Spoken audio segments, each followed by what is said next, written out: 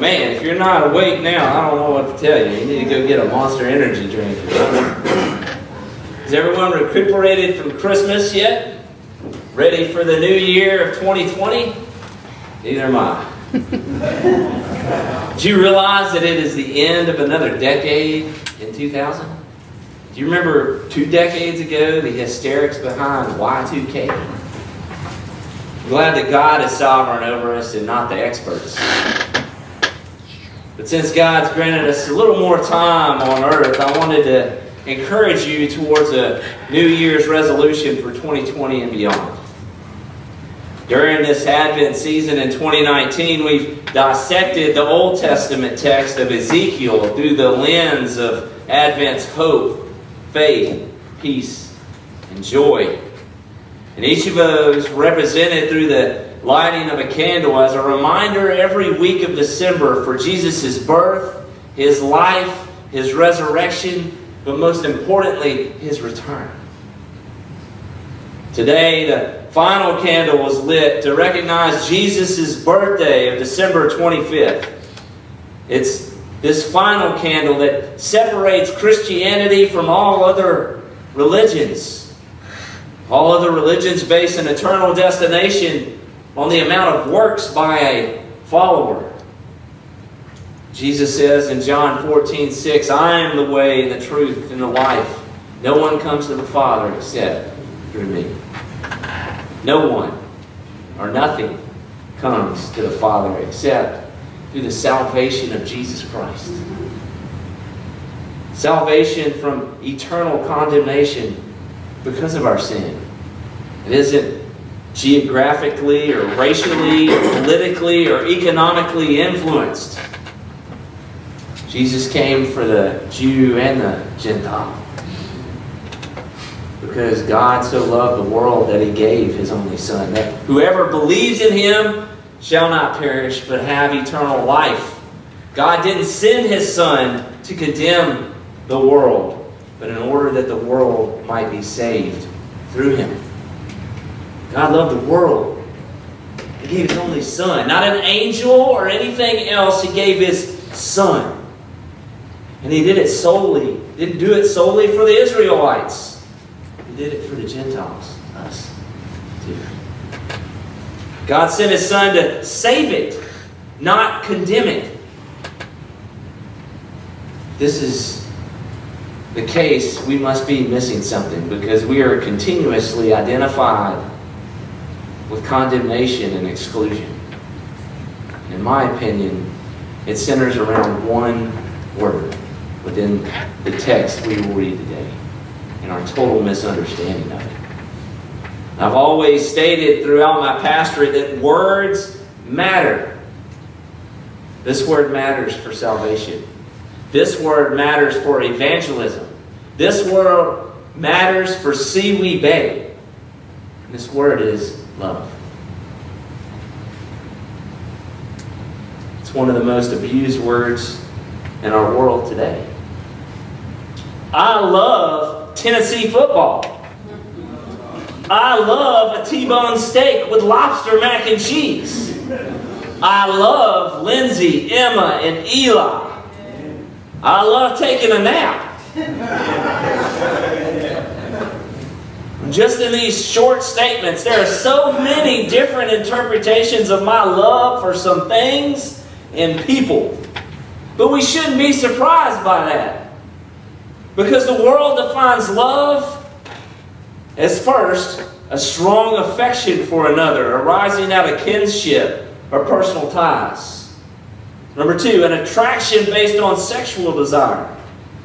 Number 3, affection based on admiration, benevolence, or common interests, warm attachment, enthusiasm, or devotion.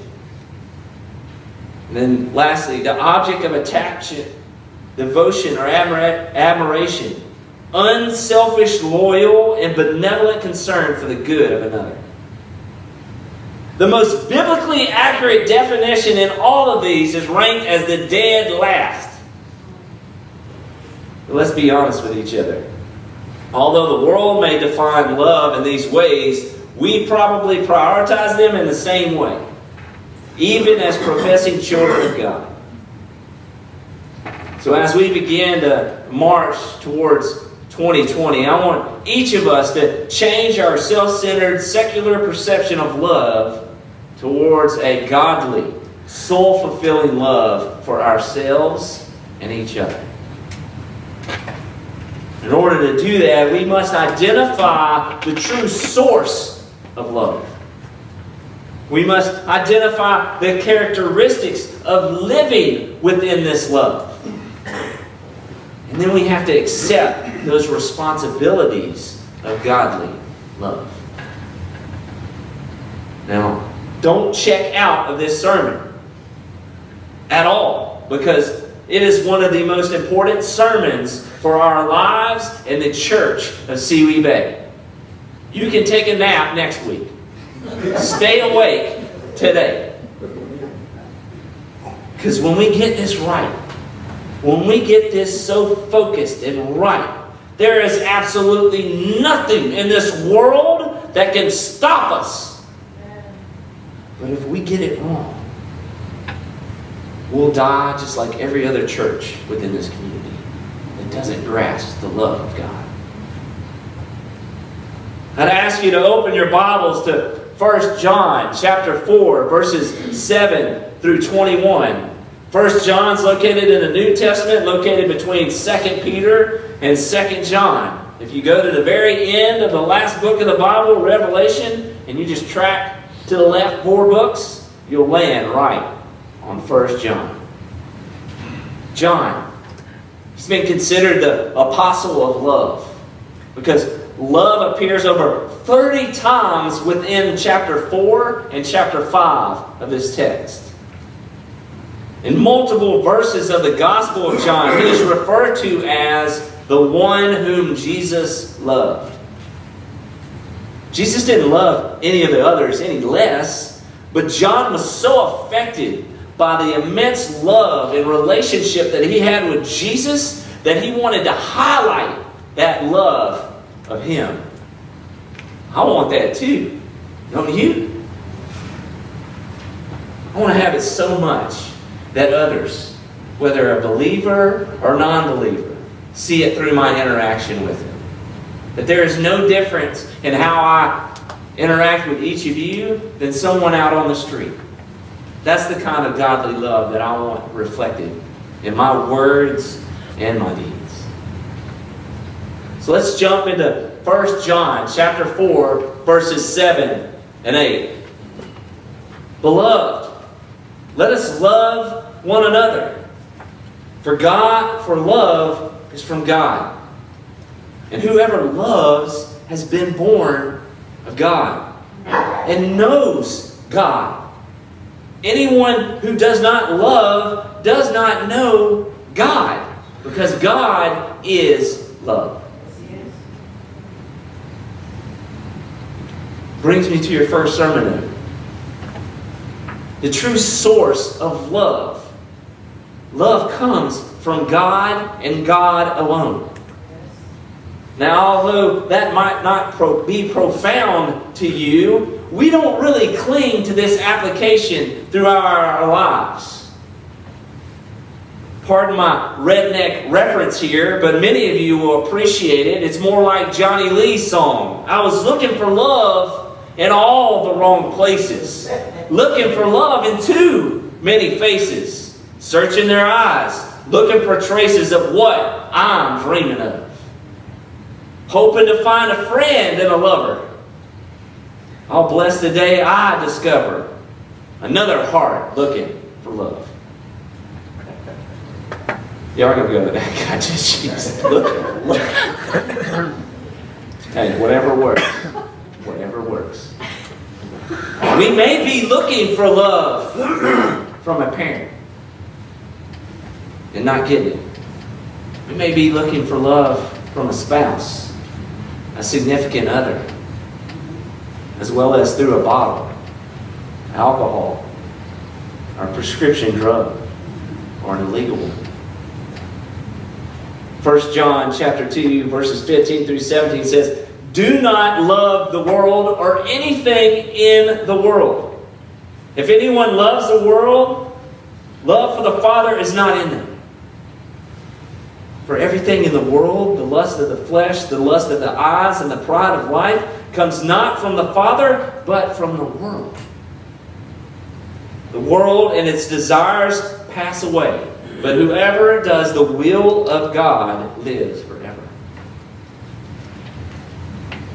We have even sought love within church buildings and have been disappointed or even hurt by that lack of love. We forget that this place, this building, holds a room full of sinful people in desperate need of repentance, forgiveness, and sanctification. The love of the church comes from Christ alone. The love of a church comes from Christ alone. If we have the love from God, fellowship within these walls is better. Worship within these walls is better. Discipling each other outside these walls is better. And evangelism of His gospel outside these walls is miraculous. But does the Allendale community see Seawee Bay this way? When they see Seawee Bay, or when they see one of us who represent God's church at Seawee Bay, do they see that? Or are we no different than in what Timothy describes in 2 Timothy chapter 3? But mark this, there will be terrible times in the last days. People will be lovers of themselves, lovers of money, boastful, proud, abusive, disobedient to their parents, ungrateful, unholy, without love, unforgiving, slanderous, without self-control, brutal, not lovers of the good, treacherous, rash, conceited, lovers of pleasure rather than lovers of God, having a form of godliness but denying its power. Have nothing to do with such people. I don't want to have a form of godliness but deny its power. Do you? It's the reason that so many churches are dying, especially in rural communities. We've lost the love of God. And in order to combat this sin, we must first acknowledge our sin, that God is not a concierge idol for our own selfish desires. We don't show up on Sundays to ask God for something.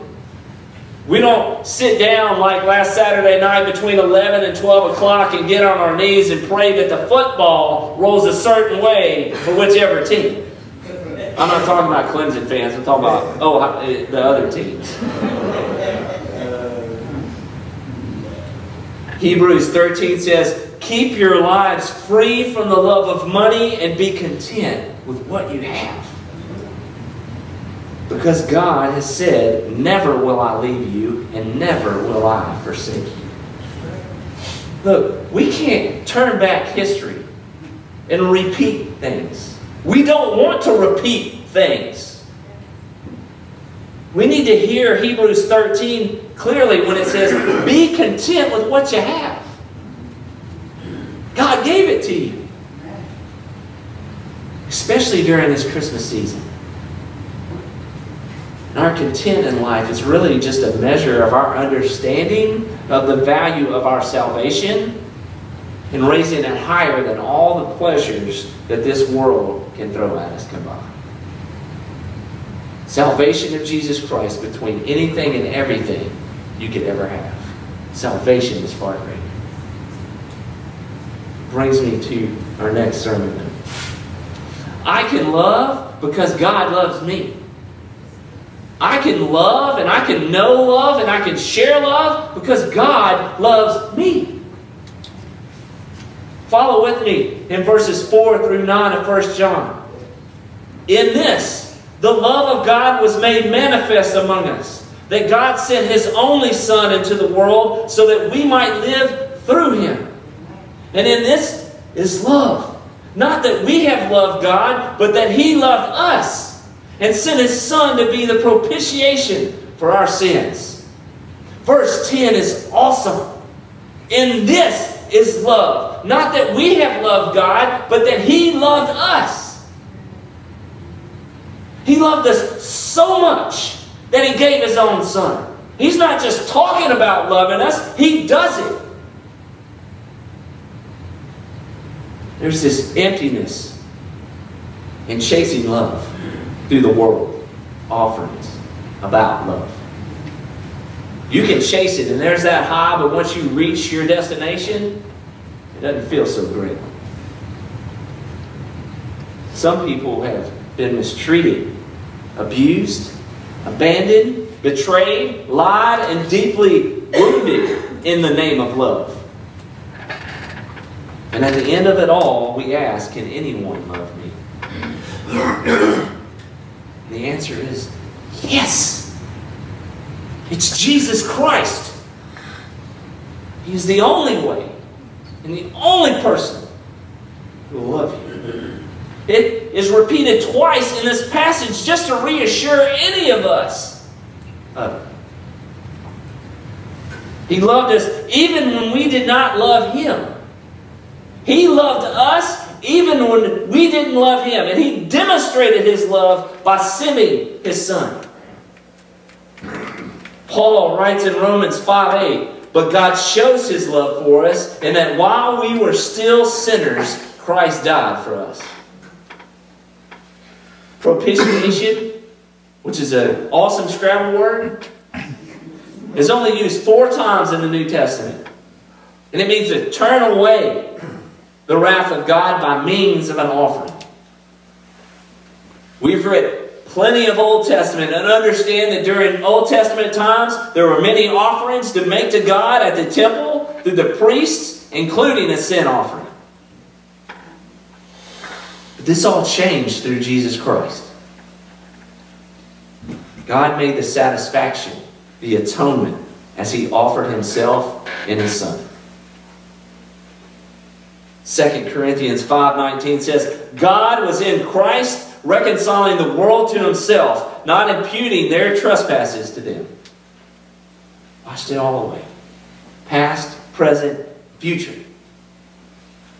One of my favorite pastors and theologians, Tim Keller, says, the gospel is that Jesus lived the life you should have lived, and He died the death you should have died in your place.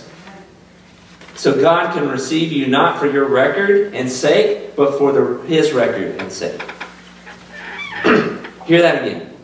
This is the gospel. The gospel is that Jesus lived the life that you should have lived. And He died the death that you should have died in your place. So God can receive you not for your record, not for your deeds, not for your words, but for Jesus' record and sake. As a professed follower of Jesus Christ, do we really have that mentality? Do we really have that mentality? We are basically life-sentenced inmates out on parole by the mercy and deep love of God through His Son. Every morning should begin with this. Free at last. Free at last. Thank God Almighty, I am free at last. Every morning. You are just an inmate on parole by the grace of Jesus Christ. And that freedom should just move us to invite others to hear about Jesus through our own testimony and worshiping here at Seaweed Bay. It should move. You cannot hold yourself back from inviting others to know about Jesus Christ. And you shouldn't hold yourself back by whatever history you had to show them the future that Jesus gave you. If anyone within this place doesn't have that freedom today, I encourage you to come forward and be released from the prison of sin.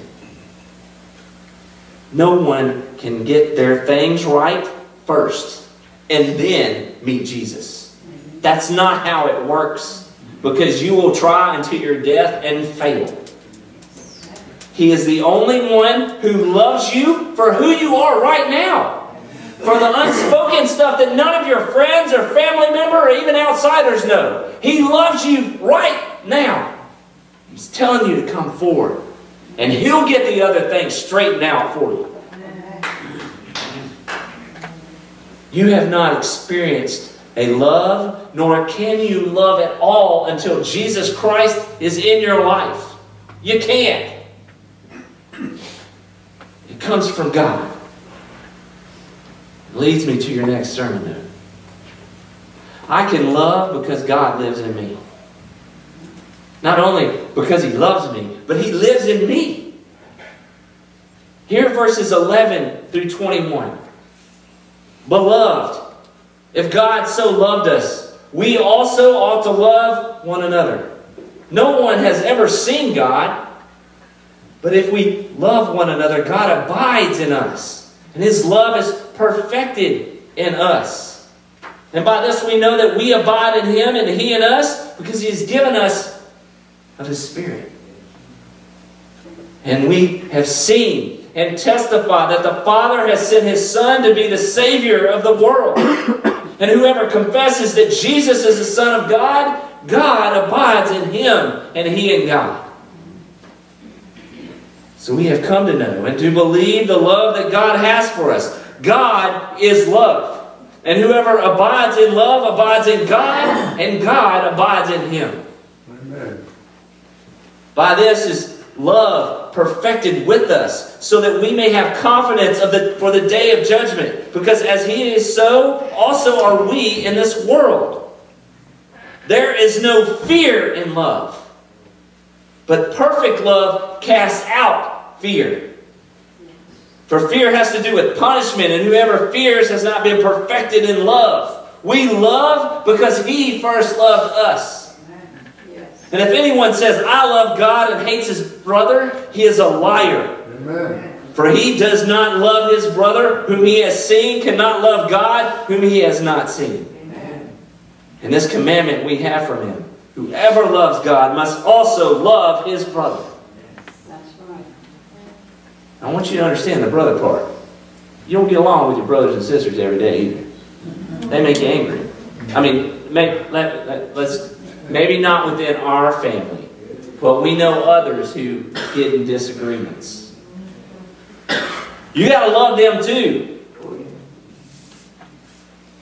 This text is just saturated with the descriptions of a triune God in the persons of the Father, Son, and the Holy Spirit. And it also shows that we don't get a little bit of God upon our salvation through Jesus Christ. Jesus taught and lived out, pouring out the Holy Spirit upon His disciples when He ascended on the day of Pentecost. And we receive that same Spirit which leads and guides and directs us in our everyday lives. You don't get 2%, you don't get 5%, you get 100 when you come to Christ. The Spirit lives in you. John 14:23 says, Jesus replied, anyone who loves me will obey my teaching. My Father will love them, and we will come to them and make our home with them. There ain't no maybe. He's coming. He's with you always. Reside in me, Father, and make yourself comfortable, God Almighty. Allow others to see you living within me. May your love and mercy be shown in all of my words and all of my deeds. And may we all be so bold as in Romans 8, verses 35 through 39. This is about the fight, and I want you to hear it. Who shall separate us from the love of Christ? Shall trouble or hardship, or persecution, or famine, or nakedness, or danger, or sword? As it is written, for your sake we face death all day long. We are considered as sheep to be slaughtered. No, in all these things we are more than conquerors through Him who loved us. For I am convinced that neither death, nor life, neither angels, nor demons, neither the present, nor the future, nor any powers, nor height, nor depth, nor anything else in all creation will be able to separate us from the love of God that is in Christ Jesus our Lord. Who shall separate us? No one. Stuff is going to hit the fan. But we are more than conquerors through Jesus Christ. Not just conquerors. We are more than conquerors through the Son of God. I know it's hard. Trust me, as your pastor, I know it's hard. But that doesn't give me a right to stop trying. Loving others doesn't mean condemning sinful behavior, nor does it mean condoning sinful behavior. I want you to hear that very clearly. Loving others doesn't mean condemning sinful behavior, nor does it mean condoning it either. This is what God's love means. If we love others, we go to those who may not want us there. We share our testimony to those that may not want to hear it. We even love those who may hate and even kill us for it. Ephesians 4 speaks it this way on how we love others and neither condemn nor condone. It says, instead, speaking the truth in love. Hear that clearly. Speaking the truth in love. We will grow to become in every respect the mature body of Him who is the head, that is Christ. He's talking to a church here. Believe it or not, churches argued amongst themselves. From Him, the whole body, joined and held together by every supporting ligament, meaning the people, grows and builds itself up in love as each part does its work. He doesn't say one part is better than the other. He doesn't say that the pastor, Paul, who's leading these people, are better than the other. He says each person does its work. Here's a news flash. Church people, including the pastor, mess up royally. I mean, phenomenally. Epically. But Romans 12 says, be devoted to one another in love and honor one another above yourselves. That means taking it on the chin sometimes when you screwed up and going and getting an apology.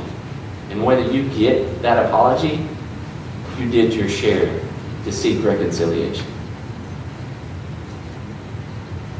1 Peter. Above all, love each other deeply, because love covers over a multitude of sins. Not just a couple. A multitude of sins. So as your pastor, in speaking truth in love, I say this delicately. Let's get off our high horses and get on our knees and wash each other's feet for repentance, forgiveness, and mercy. We are no better than the other, and we are just as sinful as the other. But our role is to walk together through the highway of heaven and seek God together. That very act of seeking repentance, forgiveness, and mercy among each other will free us from our sin, as well as separate Seawee Bay as a place for reconciliation. 2 Corinthians 14 says, that is, in Christ God was reconciling the world to Himself, not counting their trespasses against them, and entrusting to us the message of reconciliation. Therefore, we are ambassadors of Christ, God making His appeal through us. Do you see yourselves as an ambassador of Christ? You better. As Tony Evans states in his book, Kingdom Man, when we get up in the morning, the devil and his army should be saying, oh no, he's up. It's what they should say about the church. Oh no, they're up. I want each of us to memorize verses 18 and 19 of our main text. There is no fear in love. There is no fear in love, but perfect love casts out fear. Fear has to do with punishment. And whoever fears has not been perfected in love. We love because He first loved us. Memorize that verse and carry it through you in 2020. If we could just find the courage that courage to reclaim love in the name of God, He'll use us to break down so many barriers of hate and injustice and inequality within our community. This church and community would see a revival unlike any other. This week's text has been so good to prepare us for our in-depth study of the book of Acts, which begins next week. The followers of Jesus Christ were devastated by His death and worried about their own lives afterward. But then He came back. His resurrection changed their lives forever. And their love for Him spread His gospel throughout the Roman Empire and the rest of the world. We wouldn't be standing here without their love for Him. His blessing on their love for Him turned a despised outside religion to the most recognized faith in the entire world. God wants to do that again. And He wants to do it again right here at His church at CB Bay. And 2020 is the year of the love for our Savior. Let's ring in the new year of Jesus Christ. Let's proclaim salvation from seaweed to Santee. And reclaim unity among our families and community for the kingdom of God. Let's pray.